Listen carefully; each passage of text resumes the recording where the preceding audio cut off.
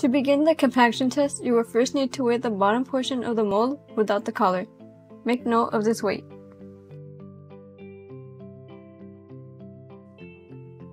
Once you do that, you can attach the collar back into the base of the mold.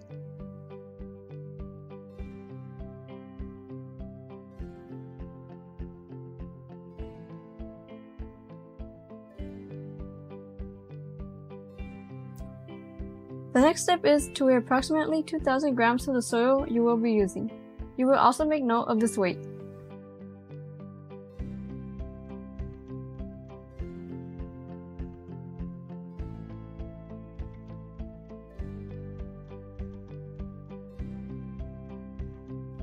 You will then be using this formula to calculate how much water will be needed. We know the weight of the soil, we know the moisture content we want our sample to have, and since our soil is dry, we can assume that the initial moisture content is 0. Here is a sample calculation if we started off with 2,000 grams and our goal is to reach a moisture content of 25%. We can now zero the weight of the empty bottle without the spray nozzle.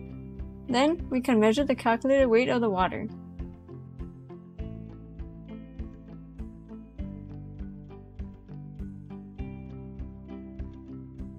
Now that we have the amount of water we need, we can begin spraying and mixing the soil. Keep doing this until there's no more water. Once you are done, you can now begin to fill your compaction mold. You will compact your soil into 3 layers. Keep in mind of the soil you are using. Some soils may require the layers to be thicker than others.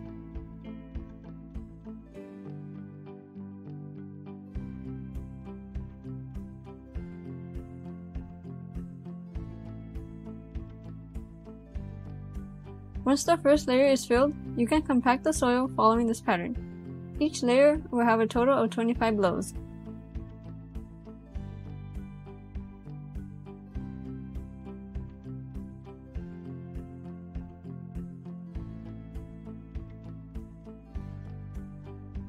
After the layer has been compacted, you will need to make scratches on the surface of the layer to help the next layer attach to it.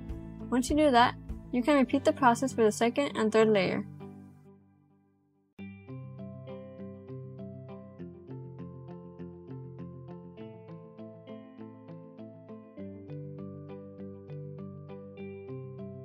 Once you are done, you can now remove the collar on the mold. Then, by using a straight edge, you will need to shave off the excess soil and create a flat surface at the top.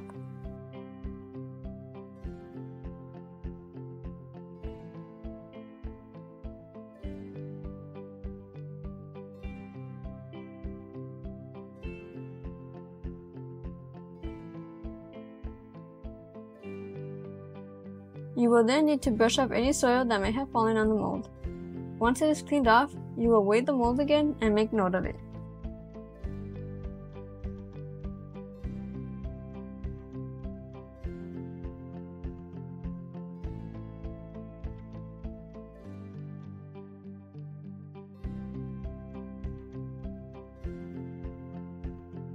Now you can remove the mold from the base. You will do this by lifting and at the same time twisting it to separate it from the base.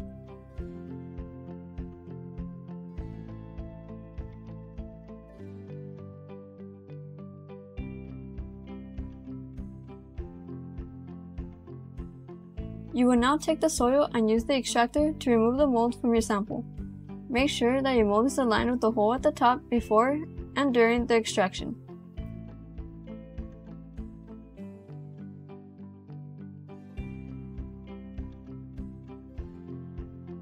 You will then use the metal rod to tighten the screw.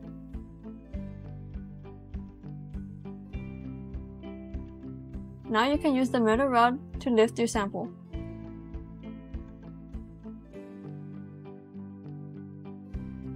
Once your soil sample is out, you can then carefully take your soil sample.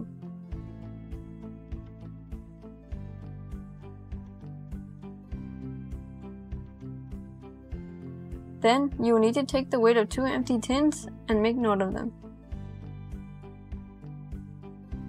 Pieces from your soil sample will be collected from the center. Cut your soil sample in half and cut off pieces from the middle to put into the 2 tins.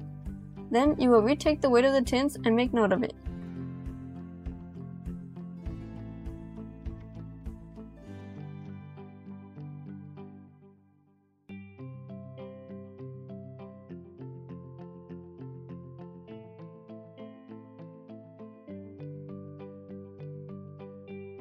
You will then need to allow the soil in the tins to be fully dried. Once they are dried, you can take the weight of the tins again and make another note of it. Using this formula, you can now calculate the moisture content.